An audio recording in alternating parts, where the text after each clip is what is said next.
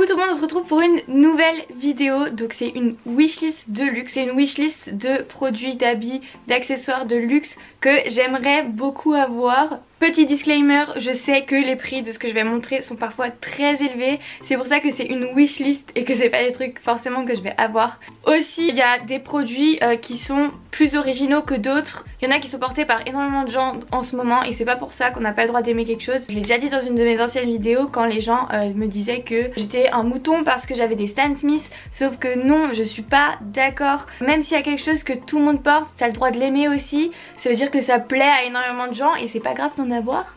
Voilà, c'est bon, on peut commencer la vidéo. Trop chiante. En premier, il y a un sac, bien sûr, c'est le sac Valentino. Je l'avais vu, en fait j'hésitais entre celui-ci et mon sac Yves Saint Laurent. Si jamais j'avais fait une vidéo mes pièces de luxe, vous pourrez voir tous les trucs que j'ai en luxe dans cette vidéo là, je vous mets la petite fiche ici. En fait ce qui m'a fait choisir c'est que le sac Yves Saint Laurent était beaucoup plus classique, beaucoup plus simple. Et celui-là, le Valentino, il est... Oh putain, il est chiant à chaque fois. Je disais que le Valentino du coup il est un peu plus rock. Donc en fait il a des clous sur tout le sac du coup et sur la anse. Et franchement porté il était vraiment canon. Porté il faisait vraiment toute une tenue. Je l'avais porté avec une petite robe à fleurs rouges et je l'avais mis, oh là là, ce sac m'est vraiment resté en tête. Il coûte 1990 €. Oh. Au fait vous avez vu les amis, j'ai respecté ce que j'avais dit dans mon ancienne vidéo. J'avais dit que la prochaine vidéo mon fond sera rangé et c'est tout rangé. J'espère que vous êtes fiers de moi. Un truc que j'aimerais depuis super longtemps, c'est cette bague d'In Van avec les petites menottes en diamant. Genre elle brille de mille feux, vraiment je l'ai déjà vue. Elle est magnifique et du coup la chaîne elle est souple et je trouve ça super beau. Porté en plus avec les diamants, oh là là. Ça coûte 870 €. Bon en même temps c'est de l'or blanc. Ensuite on retourne dans les sacs. Ce sac c'est grave un classique je trouve. C'est le mini Lady Dior. Donc le Lady Dior il est très connu. Donc c'est ce sac là. Le mini il est encore plus petit que le sac normal. Donc il se porte vraiment en bandoulière, en soirée. Bon après moi en journée j'ai aussi des très petits sacs. Je trouve que maintenant ça se fait beaucoup plus d'avoir des petits sacs que des gros sacs en plus. Celui-là il a un truc de différence, c'est qu'il a une chaîne en plus en argent sur le côté et bien sûr noir parce que je trouve que ça va avec tout. Par contre celui-ci il est très cher, il coûte 2550 €. Les amis aussi dites-moi en commentaire une pièce de luxe que vous aimeriez absolument, comme ça je vais voir tout ça et je vais me renseigner. Ça peut être plutôt intéressant je trouve de rêver ensemble. On reste dans la marque Dior, c'est des baskets que j'aime depuis très longtemps, c'est celle-là. Oh là là, en fait c'est genre comme des petites converses avec un plateau plat. Et du coup il y a le CD en genre un peu rouge bordeaux. Et je trouve ça vraiment canon. Et en plus je trouve que ça peut aller un peu avec tout. Bon je le mettrai pas avec un pantalon à motif ou quoi, mais ça va avec du jeans, avec un pantalon noir, ça va avec du blanc. Donc je trouve ça super cool. En plus bien sûr il y a un peu de rouge. Et elles sont à 790 €. Ensuite j'avais parlé de cet accessoire dans ma story Instagram en faisant une petite blague. C'est les collants Gucci. D'ailleurs si vous ne me suivez pas encore sur Instagram, mon Insta c'est Carlavva. Je serais très ravie de t'accueillir dans ma communauté Instagram. Il y en a énormément qui les portent mais surtout en noir. Je vous mets la photo des noirs ici. Les noirs ils valent 90 €. Ils ont l'air super sensibles, enfin fragiles. Mais moi je préfère ceux-là, les beiges. Et je les avais vus sur Caroline Receveur je crois. Et ça faisait vraiment trop beau.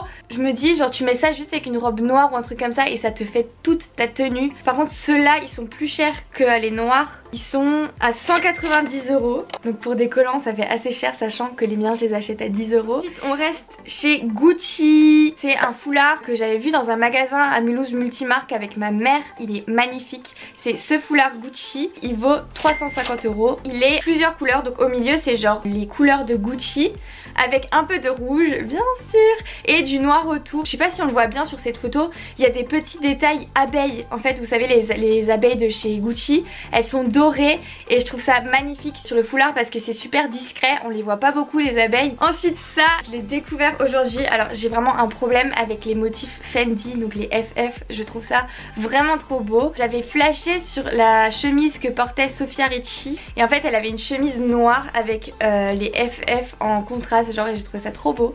Bref tout ça pour dire que j'ai vu ce maillot là avec les FF bruns et les contours blancs et je l'ai trouvé magnifique. Il est à 350 €. Donc voilà pour mon coup de cœur de chez Fendi. Un sac Yves Saint Laurent sur lequel je flash mais genre vraiment énormément, c'est celui-ci. Donc oui, bien sûr il est rouge. J'ai que des articles rouges même dans les trucs de luxe. Et il est en croco, brillant un peu comme ça.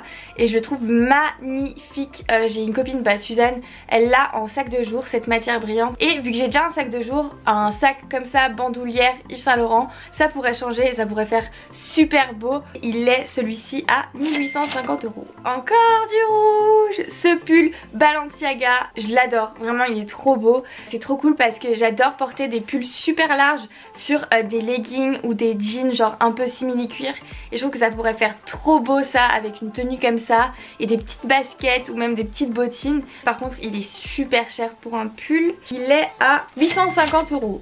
Si jamais vous voulez me faire un cadeau, hein, allez-y, je vous en prie, foncez. Il reste encore 2 articles, donc le premier c'est les baskets Louis Vuitton. Voilà, je pense que vous les avez souvent, enfin très souvent vues sur des gens, sur des influenceuses, sur des stars, etc. Cette couleur, je trouve qu'elle est super jolie parce qu'elle passe partout. Elles sont noires et blanches et il y a juste le petit détail Louis Vuitton sur la languette de derrière. Et je trouve ça vraiment canon et je trouve que ça peut aller vraiment avec tout.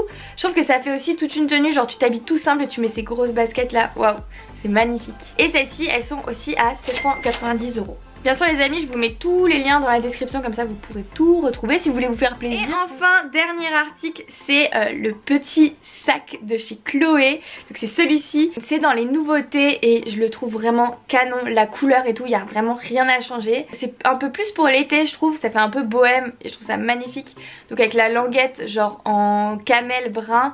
Et je sais pas si vous le voyez bien sur cette photo, mais le cuir il est genre en crocodile blanc en cuir. J'ai eu un gros coup de cœur pour ce sac. Ce sac il vaut 1590 €.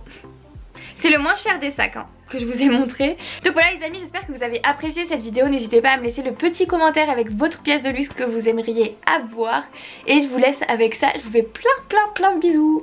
Leading with my head instead of my heart, guarding all the pieces so they don't tear apart, building these borders.